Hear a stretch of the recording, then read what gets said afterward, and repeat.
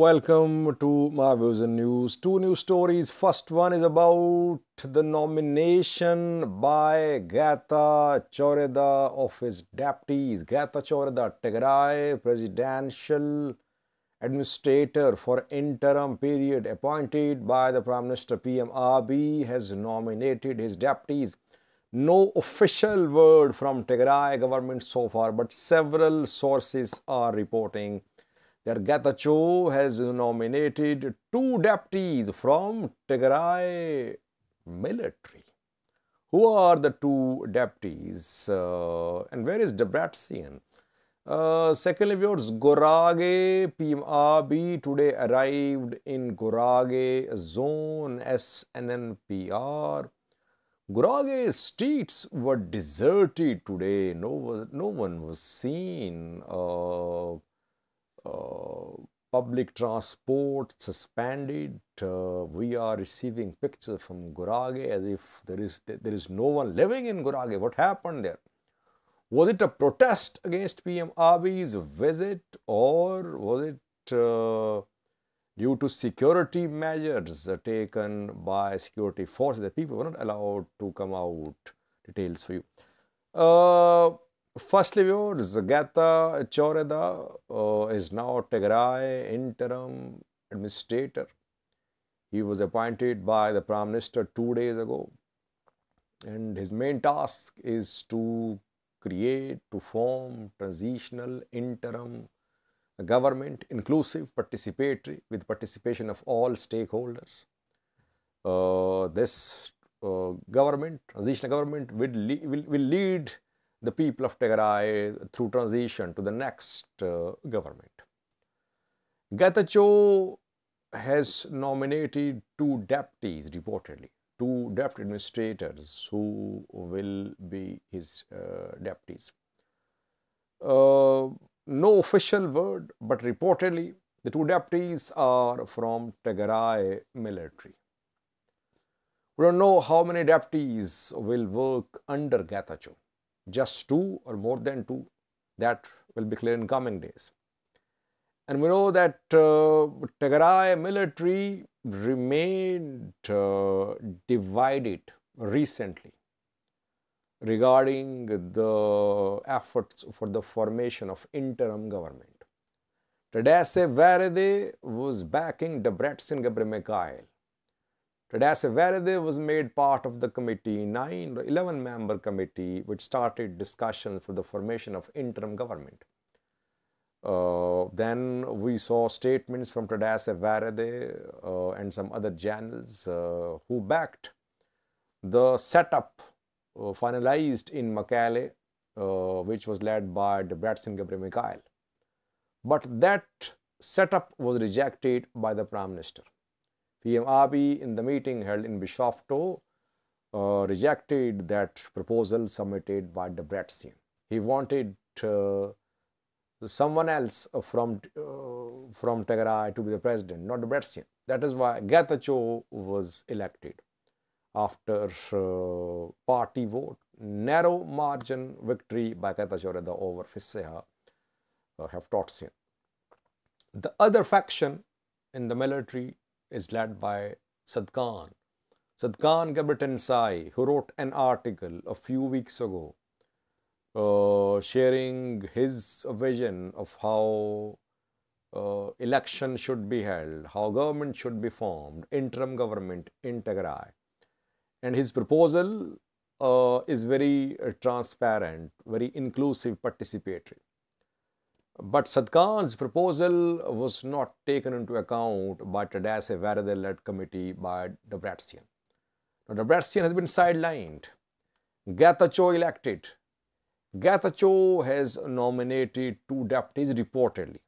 Sadkan Gabretensai is going to be one of his deputies, and Tigray Reda as well. Though we are waiting for official confirmation, but most sources are confirming that Getachew is appointing both of them as deputies. I think it's a very mature decision by Getachew. if it has been made. Getachew is trying to create unity. He's trying to bridge the gap between some Tigray channels over the formation of interim government, because Sadkan and Varede, they have been on opposing sides regarding the efforts for formation of interim government. There was difference of opinion, not conflict, difference of opinion, you can say.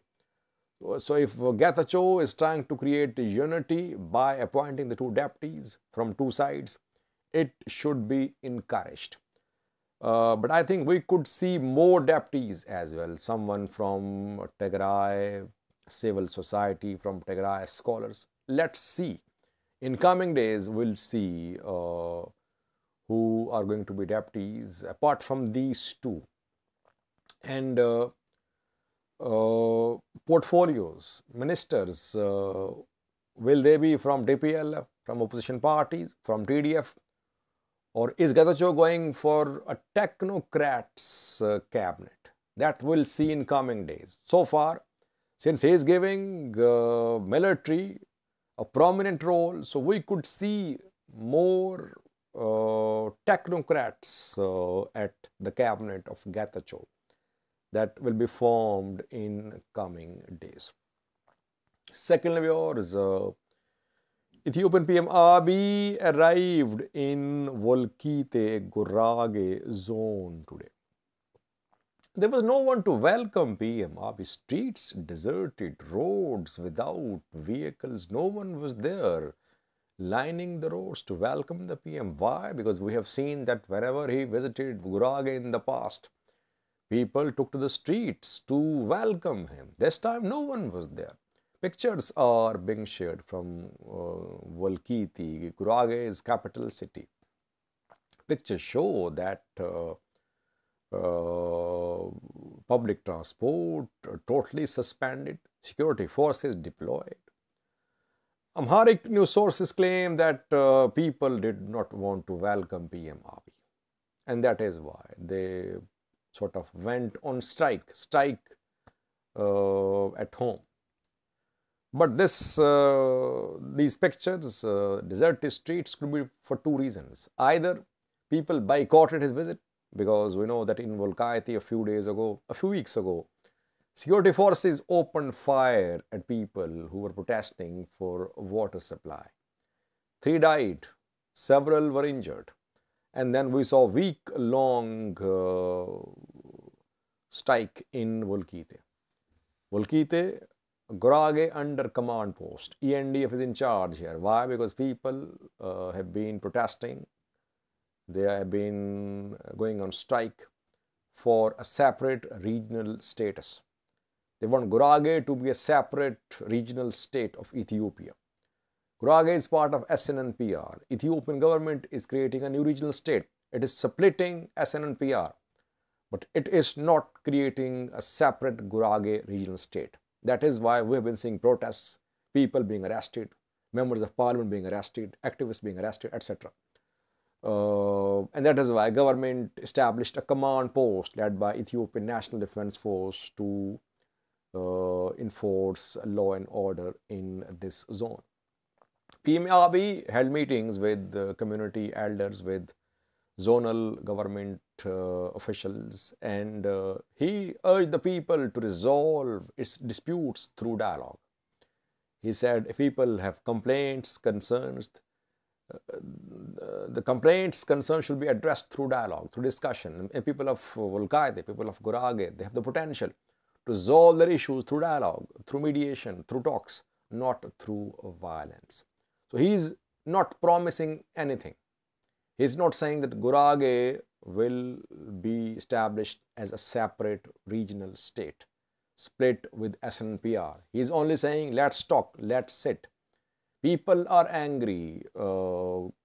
Local politicians angry as well, under pressure from locals. Gurages, Walayitas have been struggling for years. They say if Tigray state can be created, regional state, Amhara, Oromia, why not Gurage? But PM Abiy's government has created only one regional state along ethnic lines, Sidama. Otherwise, last regional state created was Southwest state, named Southwest. And new one is going to be created not after any ethnic denomination. So it means government is not agreeing with Gurage's demand for a separate regional state. That is why we're seeing that PM Abiy received a lackluster welcome in Gurage zone. People were not passionate about welcoming the Prime Minister there. Let's see what happens. Will the Prime Minister make some announcements in Welkite, maybe to appease the people? Some announcement of a big project there, just to pacify the people. Let's see. Thank you.